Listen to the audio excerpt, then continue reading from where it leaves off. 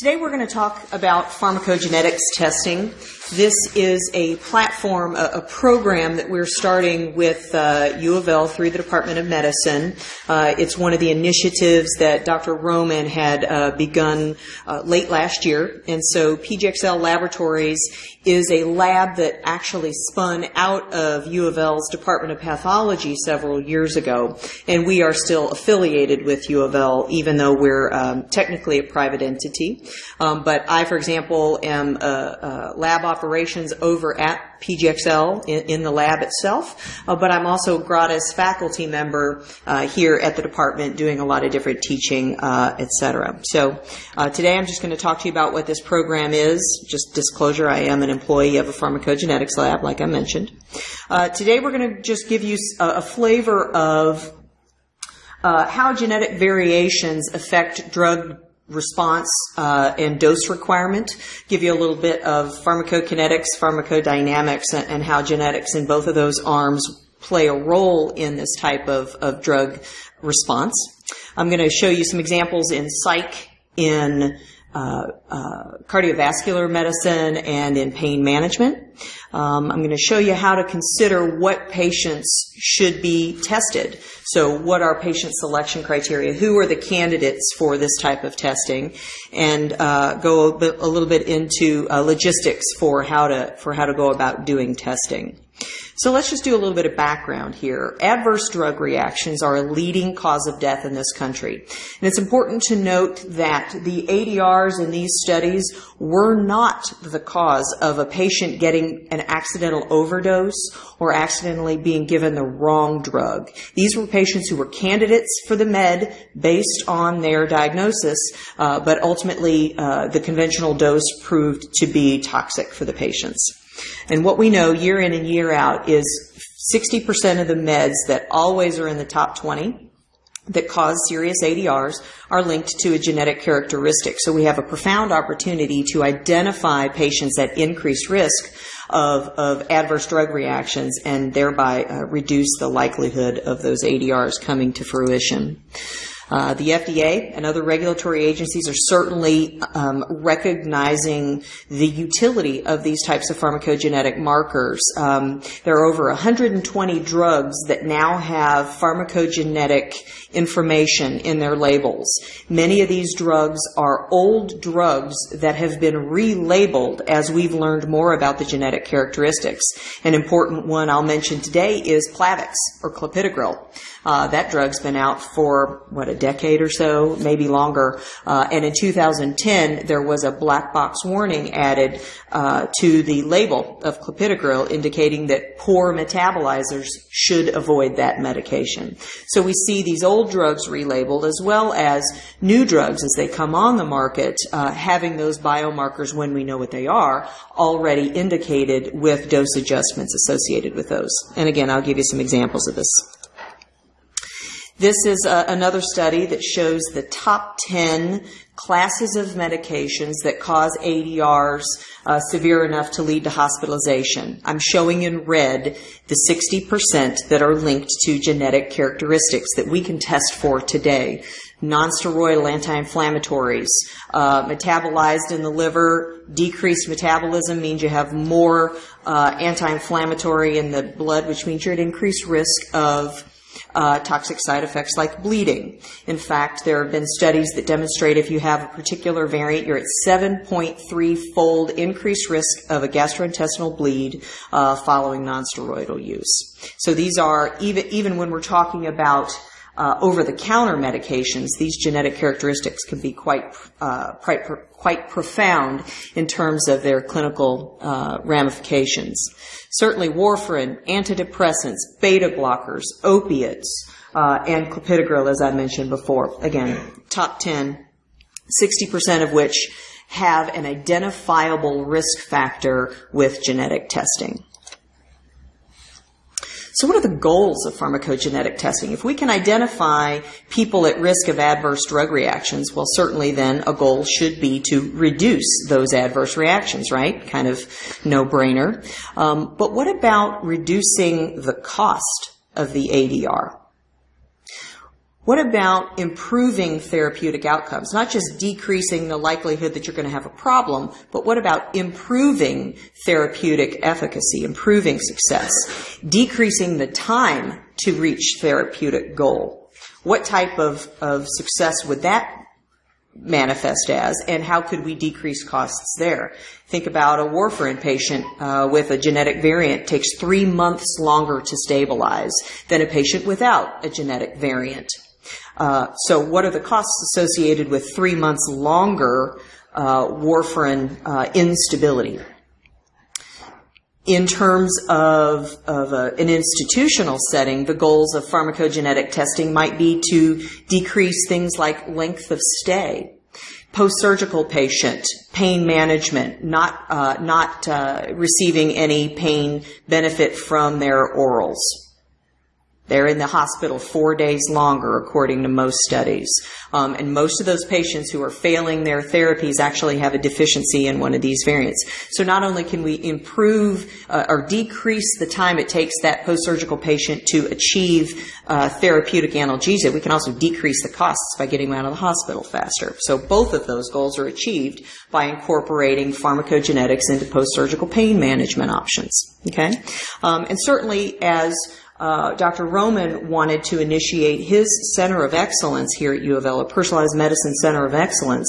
The goal is to improve outreach opportunities, so to have more faculty at your facility, to have more patients come to your facility. All good things for an institutional setting, but aren't necessarily associated with decreasing ADRs, as we often think about the primary goal being. The strength of evidence for pharmacogenetic testing is pretty diverse. I'm going to show you a couple examples, like I said, in behavioral health, in pain management, and cardiovascular med, but it's really across the board. When we think about these big three, the CV, pain, and psych, certainly a lot of that transposes over into internal medicine at a primary care or general practice level. About 75% of antidepressants are written at primary care, not by psychiatrists. So when I talk about the effects of these genetic variants for antidepressant choice and dosage, think about this isn't something that applies only at the psychiatrist's office. Okay? And we'll go through several of these examples, as I mentioned. Okay, so a little bit of Q&A here. Just yell out when you know the answer. Pharmacokinetics describes what? A, B, C, D. Don't all answer at once.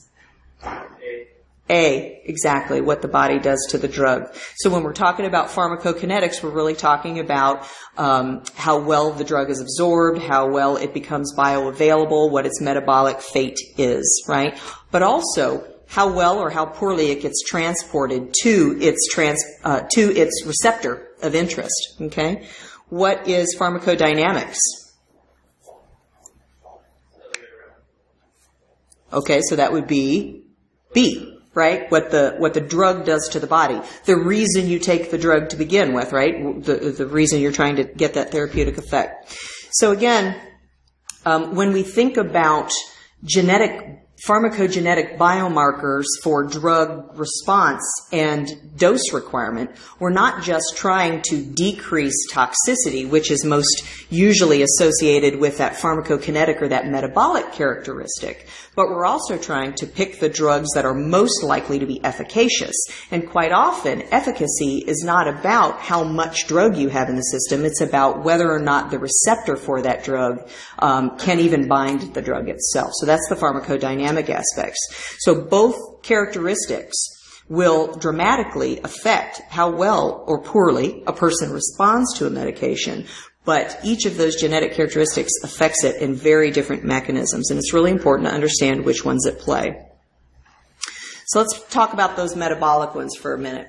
The cytochrome P450s, as I'm sure you remember, are the majority of the phase 1 metabolic fate in the liver. It's an entire superfamily, and some of the more common ones are accounted for in most pharmacogenetic profiles these days, which can account for about 85 to 90% of any drug that has a liver metabolic fate.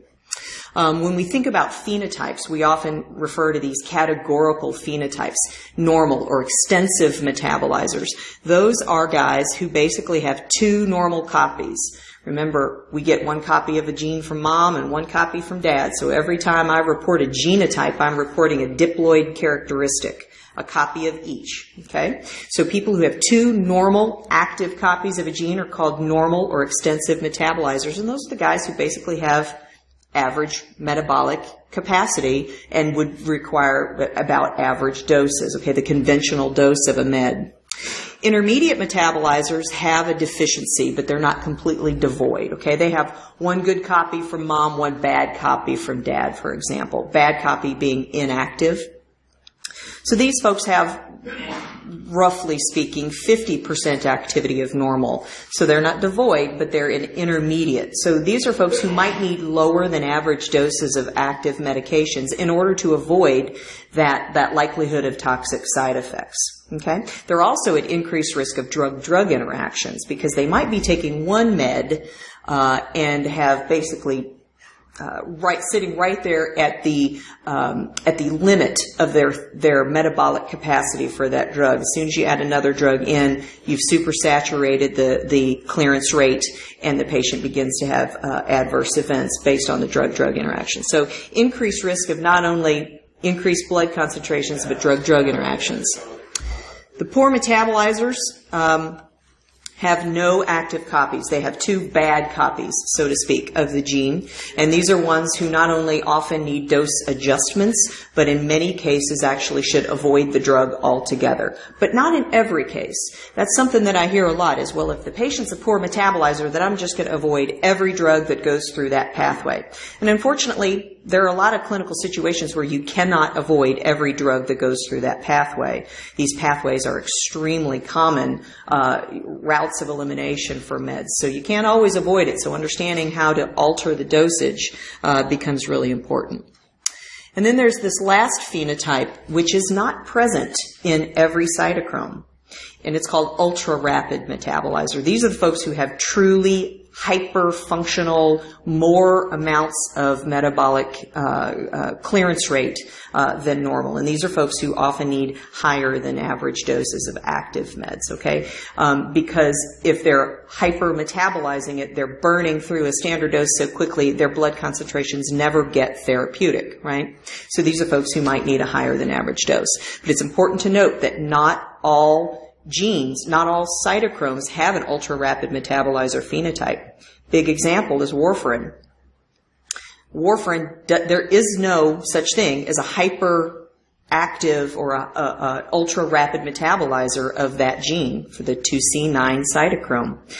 All the people who have warfarin high dose requirement are typically pharmacodynamically resistant to warfarin. The problem is the vitamin K epoxide reductase enzyme that warfarin inhibits. It's really not metabolic in nature. So again, I go back to that concept that it's really important to understand the functional consequence of the gene we're looking at, because it's actually much less common to see ultra-rapid or really fast metabolism even in people who require really high doses. And you make different decisions based on knowledge that they have really fast metabolism, you just increase the dose, versus they have a blunted receptor response. They're never going to respond no matter how high the dose gets. Okay?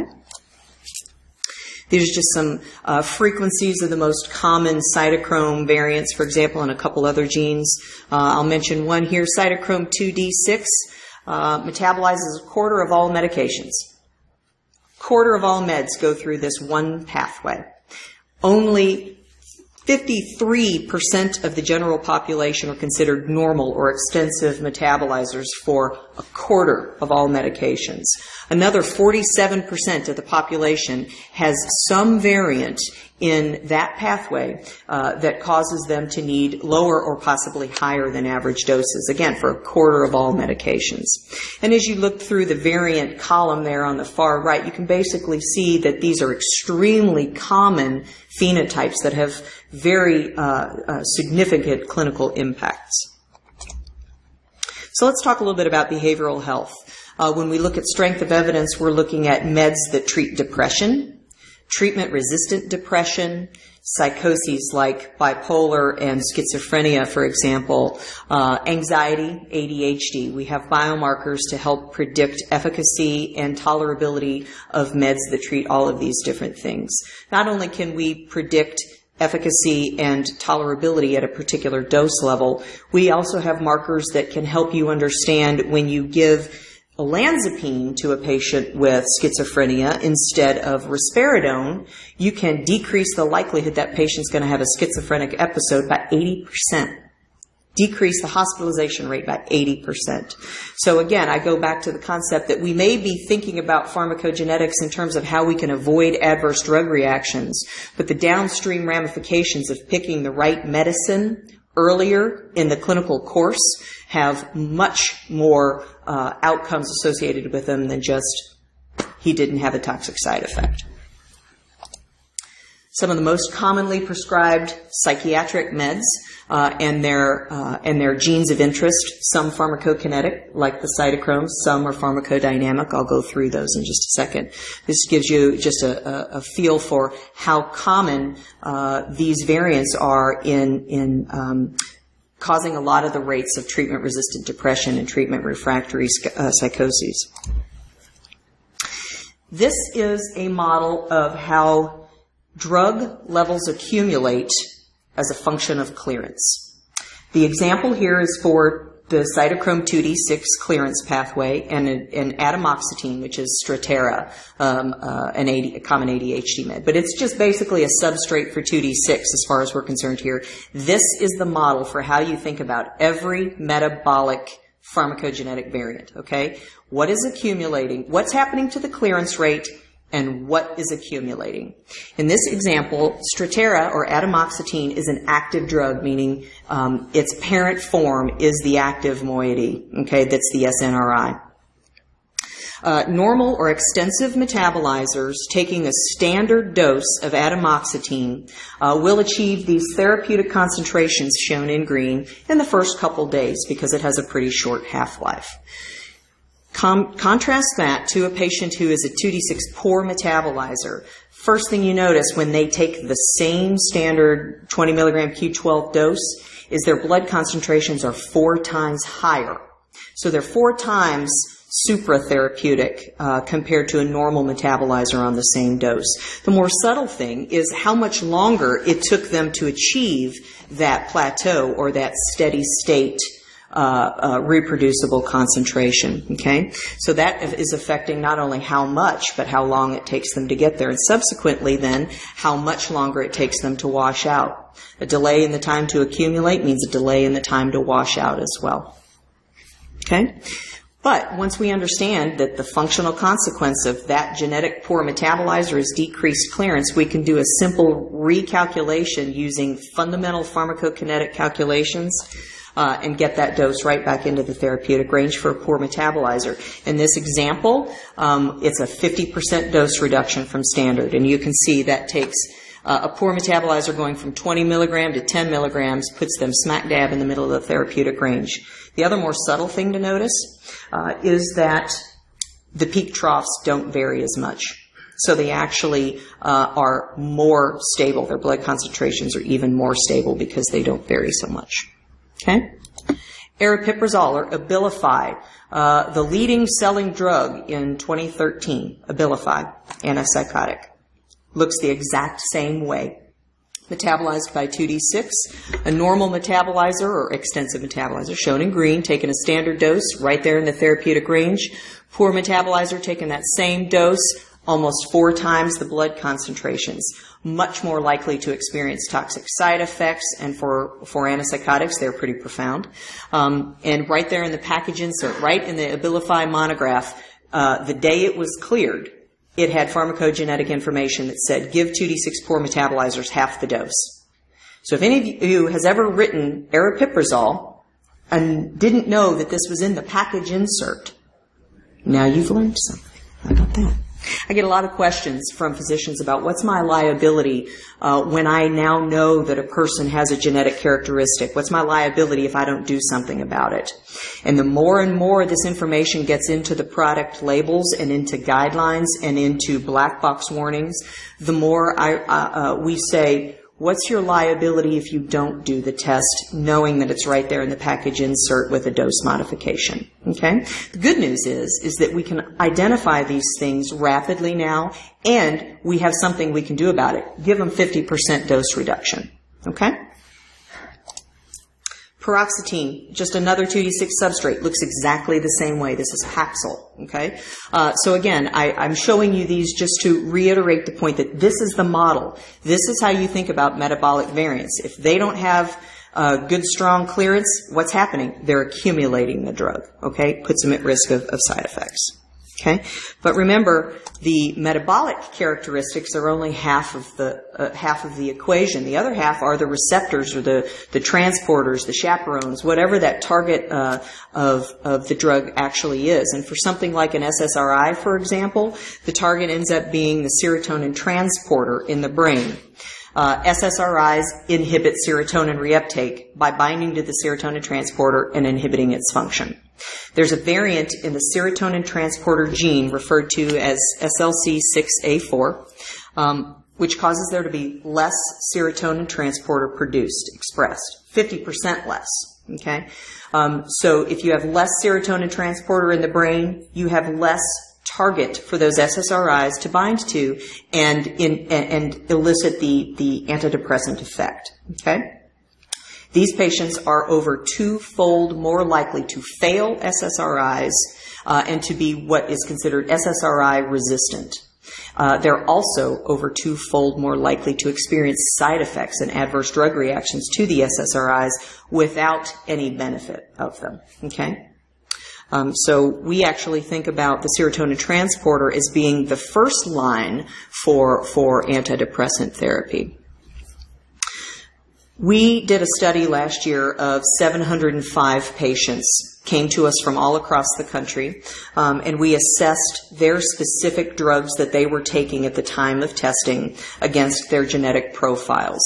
And what we found in this particular cohort of 705 patients was that of the folks taking an SSRI, 87% had at least one genetic variant for the SSRI they were particularly prescribed.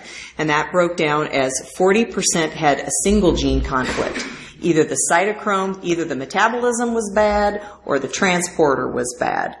Another 47% of them had dual genetic variants. Okay, so they had a bad serotonin transporter and they had low metabolic function, which put them at significantly increased risk of not only not having improvement in their depression symptoms, but also increased likelihood of significant side effects. Okay, so these are extremely common variants in the general population that lead to dramatic clinical outcomes. And this was just in 705 patients that came to us from across the country. So again, that continuum of risk, we know treatment-resistant depression happens in up to 50% of patients who are originally diagnosed with depression. And we know that 75% of the time, the first line therapeutic is an SSRI. 3/4 of the time. But we know that if we use the serotonin transporter, we can identify those people with SSRI resistance who probably need to be treated with an SNRI or maybe one of the atypicals, maybe even going back to a tricyclic antidepressant. In fact, many of the patients we see who have been on 3 different SSRIs who finally get tested, and of course their variant by that point, they get put on a tricyclic. So we think of tricyclics as being like third line for depression, but it actually can be a big difference in these patients who have the double variants. But again, once you understand that they can go on an SSRI, for example, you can begin to do the dose titration process per guidelines once you understand the cytochrome variants and the risk of dose escalation in those patients. So that's how you can begin to use a panel of genes to select not only the right class of medications, but also the particular drug at the particular dosage. This is an example of one of our real patients from that 705 cohort. The patient was on Celexa, or citalopram, the fifth most common antidepressant written. And that one is metabolized by cytochrome 2C19. This patient was an ultra-rapid metabolizer, which means metabolically speaking, you'd think he'd need a higher than average dose, right? Just to get those blood concentrations high enough. However, he was a serotonin transporter poor responder, which indicates an increased risk of subtherapeutic response.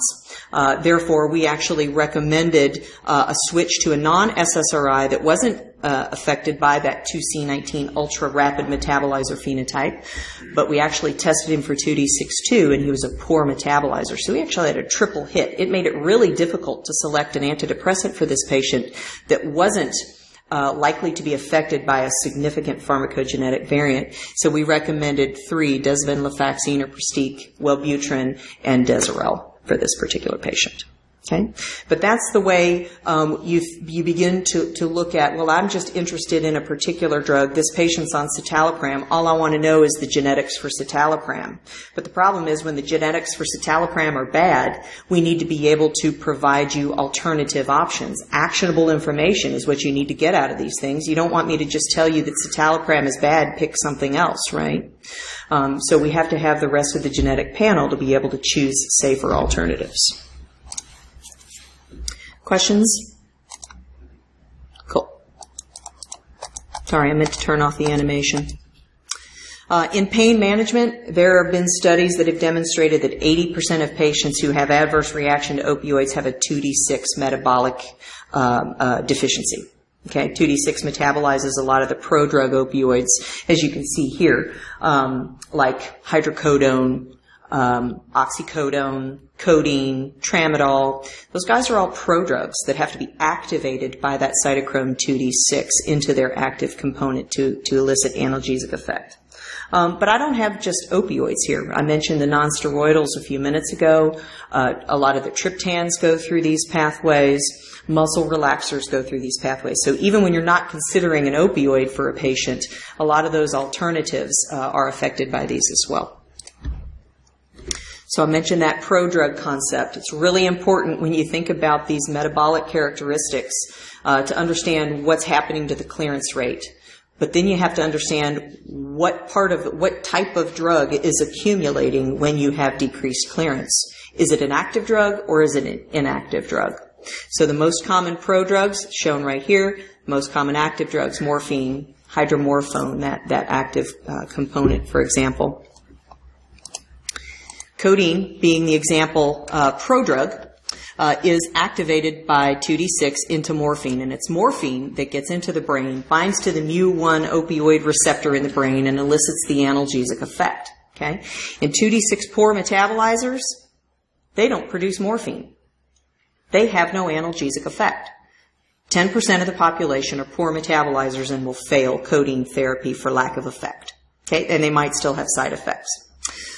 The other side of the coin is ultra-rapid metabolism. About 2% of the population are ultra-rapid metabolizers. They make more morphine per codeine dose than they're supposed to. So those are the folks who are at risk of morphine toxicity, respiratory depression, coma, and even death. In fact, there have been several safety advisories on this. So same gene, completely different phenotype for a prodrug, right? This is what our version of the report looks like. So when you order a 2D6, this is what the report would look like. We say the patient is a poor metabolizer, and we color code it red, green, yellow. And this is a bad one, obviously. And then we have the therapeutic implications based on consensus published literature. So right here, the very first line, we say avoid codeine and consider alternatives like morphine or some other non-opioid, again, that wouldn't be affected by 2D6 metabolism. And you can see there are a whole host of meds that a poor metabolizer of 2D6 should probably just avoid. There are alternative considerations for those that aren't affected by the 2D6, as well as a whole host of meds that you don't have to avoid, but simply need a dose modification in order to decrease that risk. Make sense? actionable information meant to be at a glance. Okay, you look at this table and you know what their phenotype is, you know what to avoid, you know what to consider as alternatives. Okay, so again, I mentioned this. When you understand what the clearance change is, then ask yourself what part of the drug is accumulating. Okay, and this is the way you're going to be able to answer do anything with pharmacogenetic information if you can get this down. When you're a poor metabolizer, you have decreased metabolic activity. That means something's accumulating. If it's an active drug, that which is accumulating is active and likely to lead to toxic side effects. If what's accumulating is a pro-drug parent compound, you're likely to have therapeutic failure, right? No active metabolite. Opposite is true for ultra-rapid metabolizers. Increased clearance, what's accumulating in an active drug? The metabolite. The inactive metabolite would be that which you're producing and accumulating. So you're going to have therapeutic failure. Whereas an ultra-rapid metabolizer taking a prodrug, they're actually going to accumulate active metabolite and be at risk of therapeutic, of toxic side effects. Okay? I know, clear as mud, right? Okay, lack of analgesic effect to an opioid is associated with which phenotype?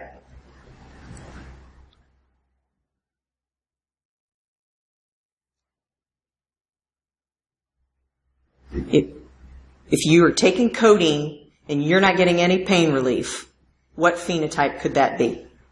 C. Very good. Because you're accumulating inactive metabolite, right? You're not producing active moiety. This is from one of our papers a couple years ago, looking at what is accumulating in poor versus normal metabolizers. Hydrocodone dosing produces hydromorphone. Here we've got therapeutic hydromorphone produced in normal metabolizers and subtherapeutic hydromorphone accumulating in those poor metabolizers. Okay, morphine overdose in children taking codeine is a rare but a serious consequence of which phenotype? Exactly. In fact, this is the data from two different safety advisories in 2012 and 2013 that required all codeine-containing products to be relabeled with the risk factors for ultra-rapid metabolism through 2D6 and to avoid codeine-containing products in those patients. Okay? Any questions about pain management? All right, let me show you clopidogrel. Clopidogrel is a prodrug, has to be activated by 2C19. 30% of the population have a 2C19 deficiency, which means they're not going to produce enough active moiety, which puts them at a 4% absolute increased risk of CV events, including acute myocardial infarction, death, stroke, and stent thrombosis. It's this data in 2010 that mandated relabeling of the clopidogrel insert to avoid it in poor metabolizers. There's the package insert right there. The last line says, consider alternatives in patients with 2C19 poor metabolizer phenotype. And the guidelines actually go even further to demonstrate what you can consider for patients who have the other phenotypes as well. Okay? This is what the report actually looks like for 2C19 clopidogrel. Again, in a poor metabolizer, avoid clopidogrel. Consider one of the two other antiplatelets that are not metabolized by 2C19, so they are not affected. Okay? These are the safer alternatives for these patients. When we think about who to test, it's not about testing everybody across the board. Although there can be an argument made that the sooner you know this information and have it at the ready when you do need to prescribe a new med, the better off you'll be. However, that data could sit somewhere for 10 years before it ever becomes useful in an otherwise healthy person who's not on any meds. Okay? So we've built focused patient selection criteria based on the strength of evidence, okay, based on that which we can tell you the most about. So when we think about a pain patient, certainly anyone who's being considered for one of those pro-drug opioids, is a candidate for testing because of their risk of failing therapy or their risk of a significant respiratory depression. Okay? Or a patient who's already on a prodrug, who's having significant side effects, or who's suboptimal, who's already on really high doses and he's not achieving therapeutic effect yet. Those are all patients who are already demonstrating an alternative phenotype that the genetics can actually help you diagnose and make alternative decisions on. Not so much important in a hospital setting, but certainly in pain management settings, abnormal urine drug screen testing. I had a patient a couple years ago who, 42-year-old male, chronic back pain, been through 3 different pain management clinics and been released for potential diversion and non-compliance. He was prescribed hydrocodone. They did 3 months worth of urine drug screens and never found hydromorphone in his urine. They were convinced he was spiking his urine and diverting the rest of it. He was a poor metabolizer. Once we finally genotyped him, his liver doesn't produce hydromorphone. It will not show up in his urine. Therefore, his urine drug screen looked exactly like it should have based on his genetics. But it took the 3rd pain management clinic to realize that his phenotype could have been explained by genetics and not by diversion. So a lot of these people look like drug seekers when they're really pain seekers. So that's an important characteristic. And then, of course, we mentioned a lot of those other pain meds that have genetic relevance as well. In the behavioral health space, a patient with new depression, a first onset depression, before you select an SSRI, you probably want to understand whether they're resistant to the SSRI class overall. Or a patient who's already demonstrating treatment resistance. A patient who's on 2 or more psychotropics at once is more likely, like 69 times more likely to have one of these variants. There have been a bunch of different studies demonstrating how profoundly common these variants are in patients who demonstrate treatment resistance to the psychotropics. In cardiovascular, it's a little all over the place. We talked about clopidogrel. But a lot of the other anticoagulants go through these pathways. Statins, there's a marker that predicts a 5-fold increased risk to myopathy in patients treated with simvastatin. All you need to do is pick a different statin to understand that. But if simvastatin happens to be on a formulary, and that's the most common thing that gets written there, you've got about 20% of the population who are going to have a significant myopathy risk associated with that particular drug. It's simple. Just pick one of the other ones. So you can see here we've got a lot of different types of patient selection considerations, patients who would demonstrate a risk factor who would need this testing. But it's very rare in patients these days for them to have just one of these things. In that 700 patient cohort we did last year, the average number of meds each patient was taking was 12. So it's very rare that you'd look at one of your patients and say, well, he's got chronic pain, and I'm considering putting him on an opioid or switching his opioid, so I'm going to get the testing because he falls into the middle funnel, the pain funnel. He's probably also got depression because more than half of patients with chronic pain have depression. So we begin to think about how the overall patient is burdened by these genetic risk factors, not only for the condition you might be treating them for today, but that their cardiologist treated them for 3 weeks ago and their psychiatrist treated them, 2 months ago. Okay? So this idea of polypharmacy is a significant risk factor and a factor to consider testing these patients in and of themselves. We have created a patient selection criteria form for use at U of L clinics that we're rolling out as part of this initiative. And this is just basically to highlight for you some of the things we just looked at on that prior slide. What are the things that have the strongest evidence with pharmacogenetic relevance, and to remind you these are the types of things you might want to consider. But I know this is small and you may not be able to see it, but the bottom basically says none of the above. Look, if the patient isn't on any of those meds and doesn't have a condition that would imply he'd need to go on one of those types of meds in the next month or two, then maybe he's not a candidate for testing right now. So again, we've got this form available to begin to help everyone learn how to think about these patient selection criteria. This is what the full version of the report looks like. When you send a test to me and you provide me with the patient's drug list, I'm not just going to tell you that he's a poor metabolizer, avoid codeine. I'm going to tell you what meds you might want to consider. Okay? We saw the example of citalopram too. So here's this patient was a real patient. He was taking Norco, Paxil, Carvedilol, and Losartan, and it turns out he had two of those meds were so severe in terms of the drug gene conflicts he had that they were contraindicated in this patient, and we provided several different alternatives in this patient for his antidepressant as well as for his opiate. And we also provided an alternative beta blocker to consider for the patient as well.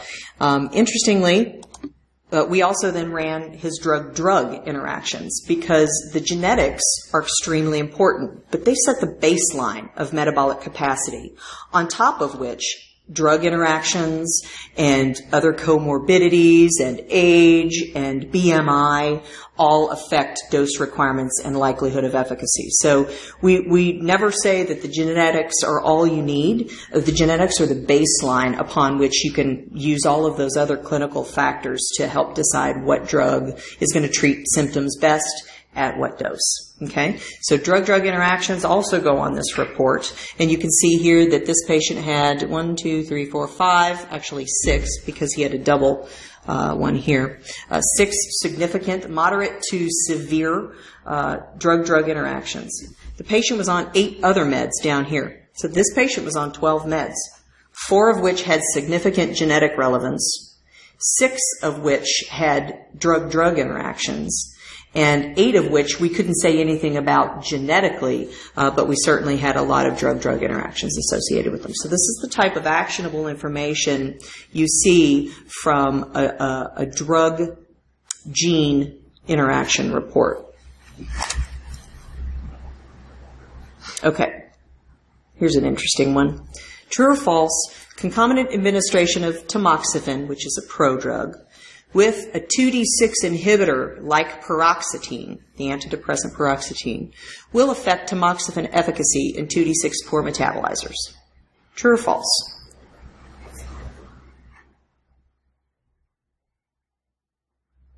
You have a 50-50 shot if you take a guess. So someone would guess. True. True. Walk me through it. Even though they're a poor metabolizer, or at least metabolizing it a little bit, if they're inhibiting it, it's less, I guess. So it's affecting it, but not affecting it clinically. In the poor metabolism perspective. No metabolism? Poor metabolizers have no metabolism. So if it's an inhibitor or something like that, going first place. You're exactly right. If you're a poor metabolizer, there is no metabolic activity to inhibit. You have none through 2D6. You're right that tamoxifen isn't solely, exclusively metabolized by 2D6. However, the endoxifen active metabolite is produced by 2D6. Okay? So you have to have significant 2D6 activity in order to produce therapeutic endoxifen concentrations. Folks who are poor metabolizers have a 6-fold increased risk of breast cancer recurrence when treated with tamoxifen because of that low active metabolite. But the question about an inhibitor comes up because there are FDA guidelines that say don't give 2D6 inhibitors to patients with tamoxifen. Pick a different antidepressant. But that only matters if they have residual 2D6 activity to begin with. So it gets back to the point of genetics set the baseline of metabolic activity. If this person has no metabolic activity of 2D6, the drug-drug interaction that would have otherwise been an inhibitor is irrelevant. It doesn't have anything to inhibit. Okay? The bigger problem is not which antidepressant to give. The bigger problem is that tamoxifen is likely to be subtherapeutic. Okay? So, again, the genetics are a part of what you guys do every day when you consider multi-drug regimens, when you consider comorbidities as a part of how you choose medications and how you decide to dose escalate. Okay? think that was it. This is just a process map that we've come up with for U of L for implementing. So a patient gets seen at one of the outpatient clinics, for example, the HCOC or maybe the AIM clinic as we roll this out. The practitioner, you guys go through that patient selection criteria, decide that the patient needs it. We get a cheek swab. It's a nice, easy cheek swab. Courier comes and picks it up in 48 to 72 hours. Typically, you get the results back. That is that full drug conflict resolution pathway or report, I should say. Who pays for the test? It depends. So Medicare will pay for it for quite a few diagnoses. They have come back and said that many of these are medically necessary, particularly for depression. There's one for Huntington's. For clopidogrel, it's medically necessary. So Medicare will pay for quite a few of these conditions for testing. The private insurances are honestly a little bit all over the board. Some pay, some call it experimental and won't pay, some call it experimental and pay anyway. So it's a little all over the place. We actually have some client pricing that we're working out for U of L and financial assistance programs as well. So the good news is Medicare is moving in the right direction. And this was just November of 2014 when they laid down the determination that it is medically necessary for certain conditions.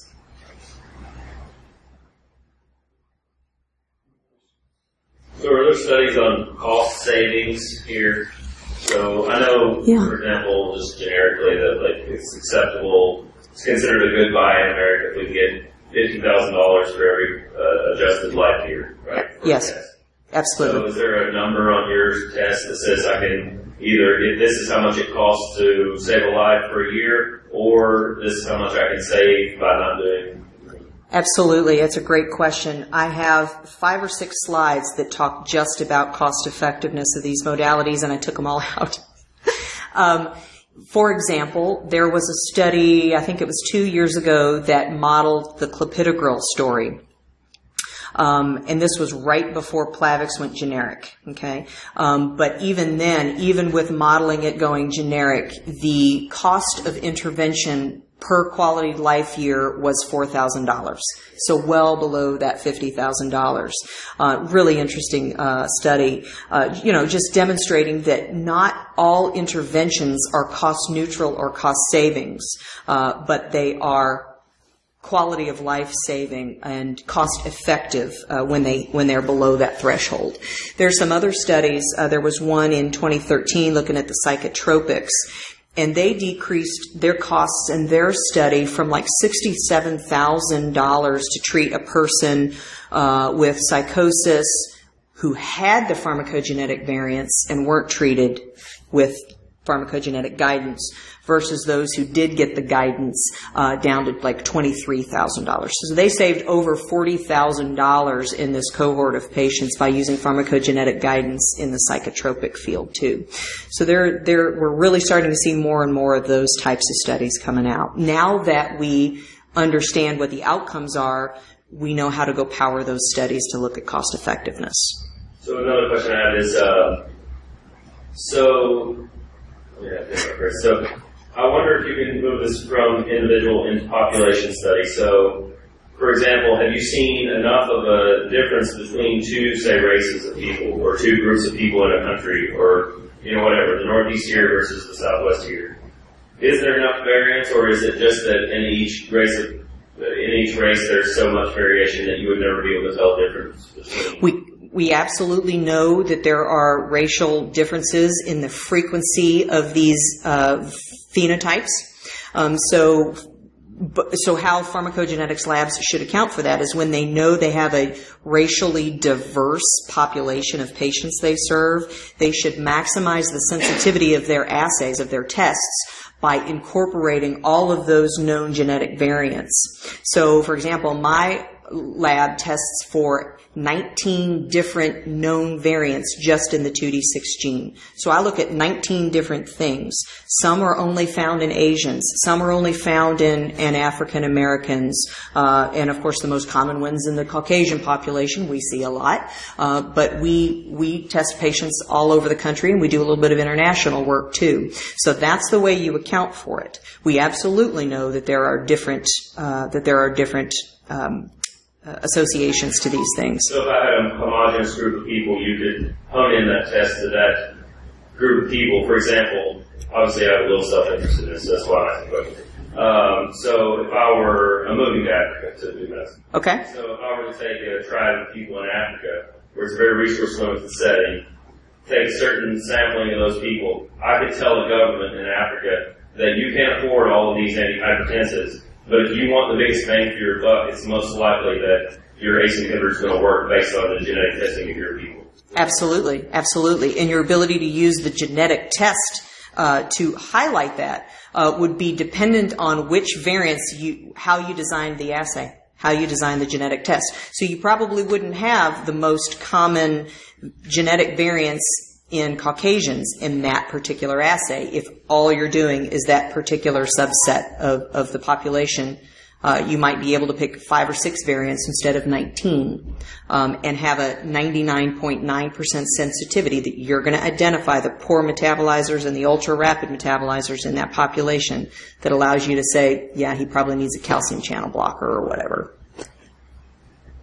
Also, do you have any outcomes studies on parameters that are assessed objectively, like blood pressure, heart rate, and stuff? Because what I'm trying to get to is how often does, say, serum level of drug X, say it's 5 in him and 2 in me. Does that mean there's a difference in blood pressure effectively? Because that's just telling you the drug level. Doesn't tell you drug delivery, receptor concentration, penetration, and all these kind of things. So just looking at one isolated thing, if you don't look at outcomes, might just confound us. So are there any outcomes that are... All kinds. All kinds. Like, for example, depression or pain. Those are always assessed objectively. Those are convenient targets, right? So what about like blood pressure, heart rate, and drugs that assess those? Do we have outcomes? How about stent thrombosis? Post-stent. Or plaques, for example, get into that, right? And the first slide showed the deaths in the U.S. Yes. So adverse drug reactions are what, third, fourth? They were the 4th in that study. The most common death, so that's a hard outcome. If you're dead, you're dead. You know, so what I think... That's the really unfortunate outcome, The issue here is not whether you're going to take double the drug and get a blood pressure. One of the first issues before we get to that is, I'm not going to give you a drug that's going to make you susceptible to a bad outcome with no benefit whatsoever. But your point about using surrogate... You have to go pilot. But your point about definitive objective outcomes versus serum levels, which can vary dramatically across patients and across populations.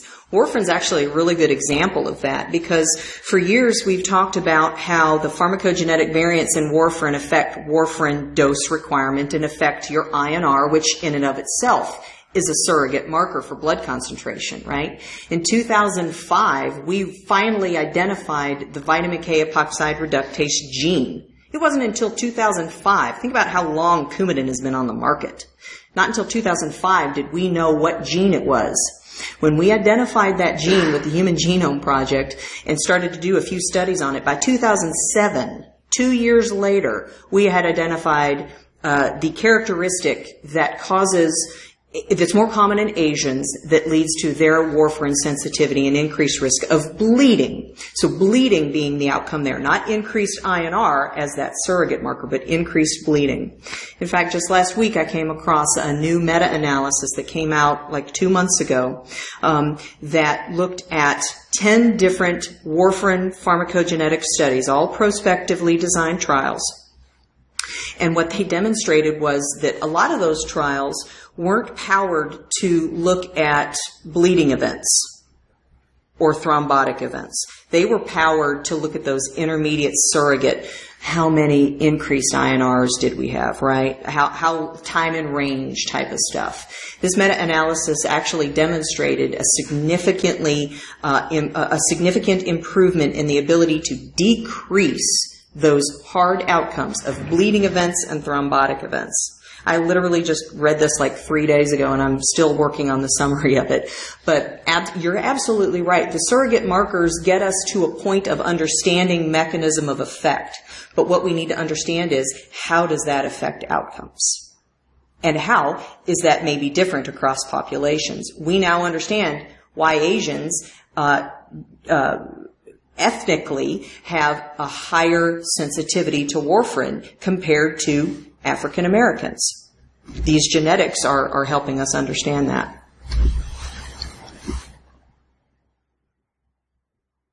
Excellent. Thank you. Thanks, guys.